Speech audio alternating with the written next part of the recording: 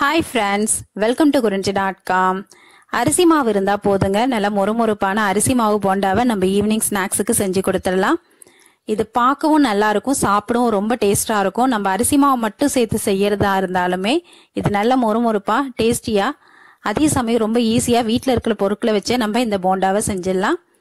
வாங்க இன்னைக்கு இந்த ரெசிபி எப்படி பண்ணுறதுன்னு பார்க்கலாம். இப்போ நான் அதுக்கு அரை கப் அளவுக்கு தான் அரிசி மாவு எடுத்திருக்கேன்.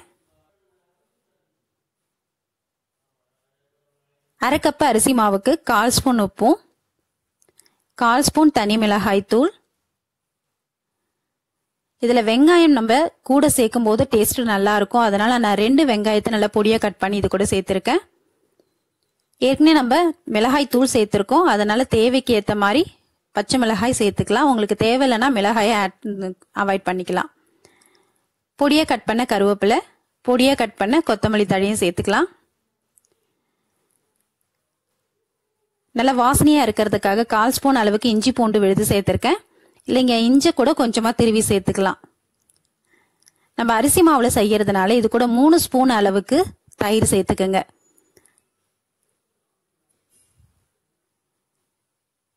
தயிர் சேர்த்துட்டு இப்ப இதுல காயெல்லாம் நம்ம சௌரியங்க. இது கூட நீங்க கேரட் சேர்த்துக்கலாம், உருளைக்கிழங்கு சேர்த்துக்கலாம். நான் இன்னைக்கு ஒரு மீடியம் சைஸ் உருளைக்கிழங்கு தான் எடுத்திருக்கேன். அதோட தோல் சீவிட்டு இந்த மாதிரி திருவறதுல சின்ன சைஸ் இருக்கும் இல்லைங்களா, ஹோல்ஸ், அதுல திருவிக்குங்க. ரொம்ப பெருசு வேணாம், சின்ன சின்னதா திருவிக்கலாம். இதையும் துருவி இது கூட சேர்த்துக்கலாம். இது கூட நம்ம கேரட் உருளைக்கிழங்குலாம் சேர்த்து செய்யும் போது டேஸ்டும் நல்லா இருக்கும். போண்டாவும் நமக்கு நல்ல மொறுமொறுப்பா அழுத்தம் இல்லாம இருக்கும். இப்போ இது எல்லாத்தையும் நல்லா கலந்து விட்டுட்டு கொஞ்சம் கொஞ்சமா தண்ணி சேர்த்து நம்ம இதை போண்டமா பதத்துக்கு ரெடி பண்ணிக்கலாம். வெறும் அரிசி மாவு மட்டும் சேர்த்து செஞ்சாலுமே இந்த போண்டா சாப்பிட்றதுக்கு டேஸ்ட் ரொம்ப நல்லா இருக்குங்க. கண்டிப்பா நீங்க இதை உங்க வீட்டில் ஒரு தடவை ட்ரை பண்ணி பாருங்க. அப்புறம் இந்த அடிக்கடி இந்த போண்டாவை செய்வீங்க. போண்டா செய்யணும்னா கடலை மாவு, கோதுமை மாவு எதுவும் தேவையில்லை, அரிசி மாவு மட்டும் வச்சு ரொம்ப டேஸ்டியான இந்த போண்டாவை நம்ம செஞ்சு கொடுத்துடலாம்.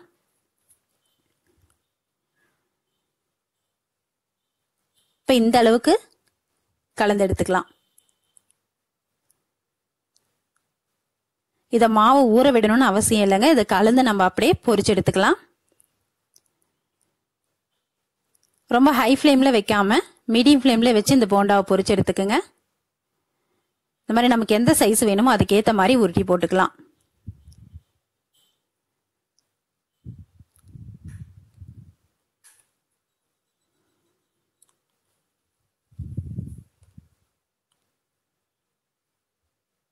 இதை நல்லா நம்ம மிதமான தீயில வேக வைக்கும் போது உள்ளேயும் வெந்துட்டு மேலேயும் நல்லா மொறுமொறுப்பா கிடைக்கும் நமக்கு.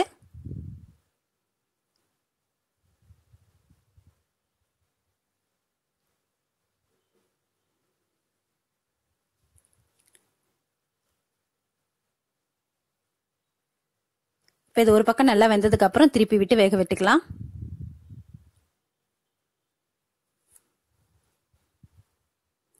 நம்ம அரிசி மாவு கூட தயிர் சேர்த்ததுனால இந்த போண்டாவுக்கு நல்ல ஒரு கலர் கிடைக்கும். அதே மாதிரி டேஸ்டும் வித்தியாசமா இருக்கும். கண்டிப்பா நீங்க இந்த மாதிரி ட்ரை பண்ணி பாருங்க, ரொம்ப நல்லா இருக்கும் இது.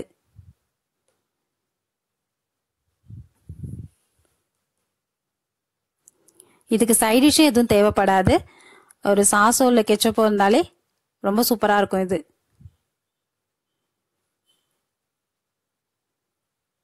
இந்த மாதிரி 2 பக்கமும் திருப்பி திருப்பி விட்டு நல்ல பொன்னிறமா வர வரைக்கும் வேக வச்சு எடுத்துக்கலாம்.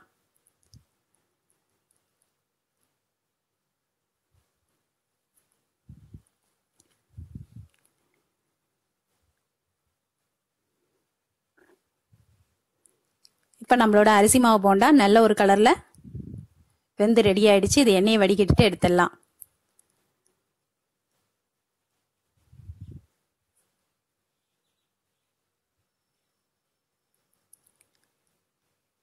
இது கொஞ்சம் கூட எண்ணெய் இழுக்காதுங்க, ஆனா நல்ல மொறுமொறுப்பா இருக்கும் சாப்பிட்றதுக்கும். இப்போ இதே மாதிரி நம்ம மீதி இருக்க மாவையும் பொரிச்சு எடுத்துடலாம்.